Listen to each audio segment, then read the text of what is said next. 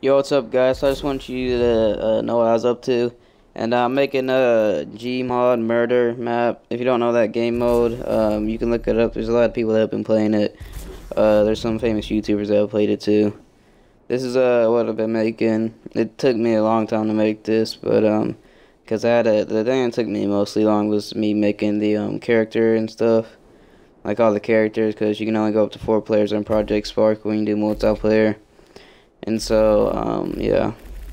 So I've been making the players, and I have to like customize like their brain and stuff, like everything they work, like what happens when you do something or push a button, or just like how they spawn in and how they move. I don't know.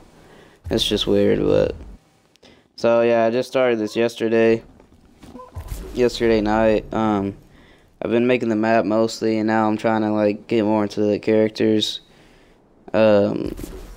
But I think I'm pretty much done with the characters. It won't let me test it because I can't, like, I have to have like 4 people in the game to test it, and I'm like the only one that has Xbox besides Julian, and everybody else is pretty much busy. So yeah, so I can't test it until you guys do. So if you guys ever test this map, it's a Gmod murder multiplayer, or small map multiplayer, and yeah, so that's what it is on Project Spark. If you guys want to play it. It's pretty much made for console because I didn't know how to set it up on the what is it, on the computer, I guess you could say. So yeah, I didn't know how to really set it up on that. So it's pretty much for everybody on console. And if you have a computer and you're trying to play this, I mean, I'd just recommend playing the regular Gmod.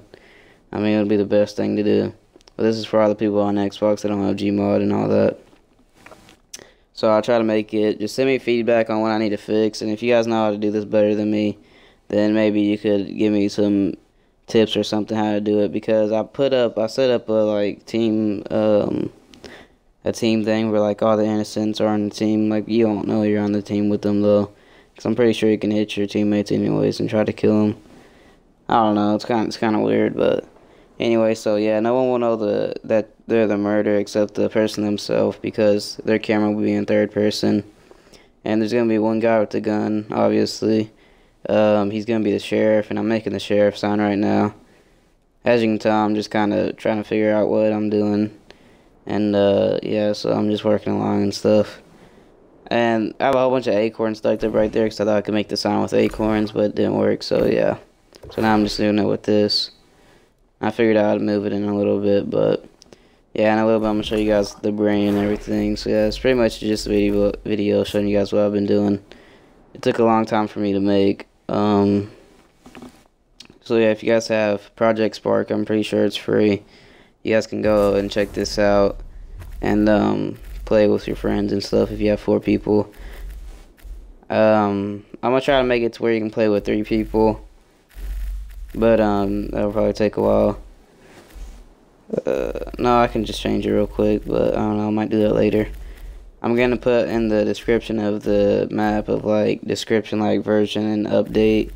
Right now it's in version 1.0, so you know I'm gonna be doing it like that. And I'm probably gonna update it and make it to where you can play with 3 players instead of 4 in case you guys don't have another person. And so yeah.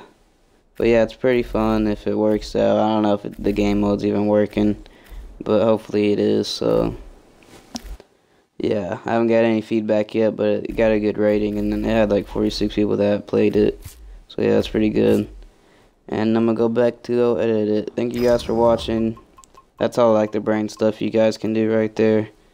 I didn't understand like almost most of it, so I just did the controls on it. I just switched up the controls because I didn't know what the heck to do on that. But I think I try to make this dude playable.